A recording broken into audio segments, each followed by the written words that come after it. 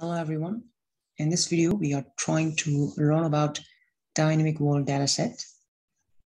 Dynamic world is a 10-meter near real-time NRT land use or land cover LULC dataset that includes class probabilities and level information for 9 classes.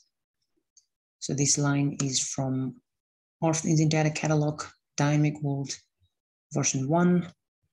And this dataset is available from 2015, June 27 to present. And Sentinel-2 L1C images are used to generate this dynamic world dataset.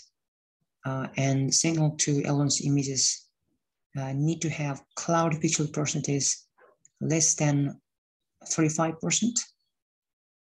And the naming system is here. The naming system of this dataset is synonymous or same to the Sentinel-2 L1C. So here we can see the example. The last part is the same. There is a very helpful tutorial available in Earth Engine Tutorials Introduction to Dynamic World. And this video is being adapted from the part 1.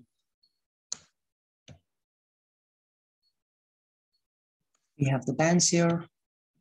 There are 9 different bands or LULC classes. So this contains estimated probabilities, and there is one extra band called level. And we also have the colors for each LULC class and some codes at the bottom. So this is from the Earth Engine Data Catalog. And we can also read from the article titled Dynamic World Near Real-Time Global 10-meter land use land cover mapping. And in the abstract, we can read, this is the new automated approach for globally consistent high-resolution near real-time NRT land use land cover LULC classification leveraging deep learning on 10-meter Sentinel-2 imagery. And this is open continuous feed of LULC predictions in parallel with Sentinel-2 acquisitions. And we go to the Earth Engine now. So in this video, we are trying to learn to visualize this dataset. And it starts with selecting the geometry or the point that is our area of interest. And we start by selecting 2 different dates, our start date and end dates. So here are 2 different dates for the example.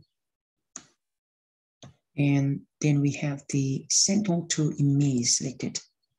So we are here using Copernicus Sentinel-2 harmonized dataset with the dates filter with start and end dates bounded by the geometry or the point. And the most important here is we are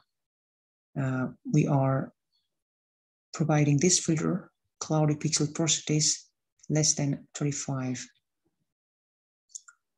So there are some visualization here, some zooming. And the important thing is here we are retrieving the system index, and this will help to retrieve the dynamic world dataset.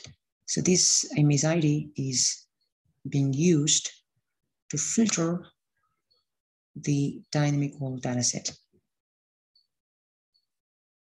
And the visualization is easy. We select the band, level band, and here we have the minimum and maximum for 9 different LULC class, and we provide the color and add them as the layer. So this is the first way, and there is also the second method.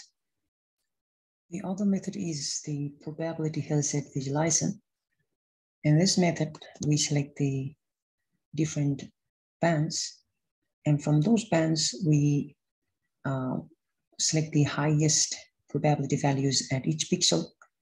And those highest probability values are run through the algorithms to enhance their visualization. So it begins with selecting different probability bands or different LULC classes, and we select the highest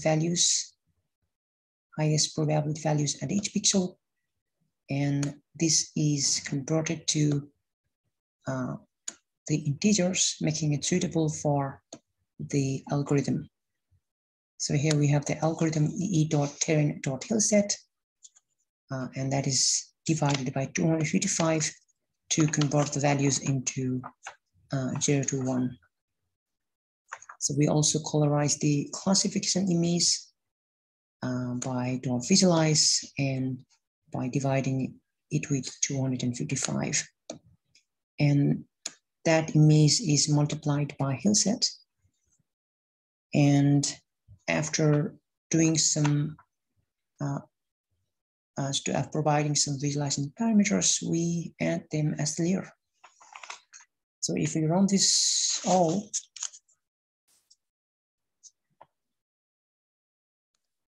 the first one here, we have the signal to image, then we get the classified image, then we have the probability hillset. So the classified image is smooth.